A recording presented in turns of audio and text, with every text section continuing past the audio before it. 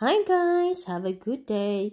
Hope everyone is fine. Today I'm gonna show you how did I do my cheesy mango ice cream with this bacon, with sprinkled bacon. First, you're gonna put the bacon into the pan. I didn't put any oil in this pan, and I'll just wait until the bacon become like this. And you see the oil is come from the bacon, and then after you cook it, the color is like this. You're gonna put into mortar and crush it just like this. And after you crush it, if it's ready, like you satisfy the texture of your bacon, you're gonna put it onto your mango ice cream. And this mango ice cream, I made it by myself. It's homemade and it's very tasty.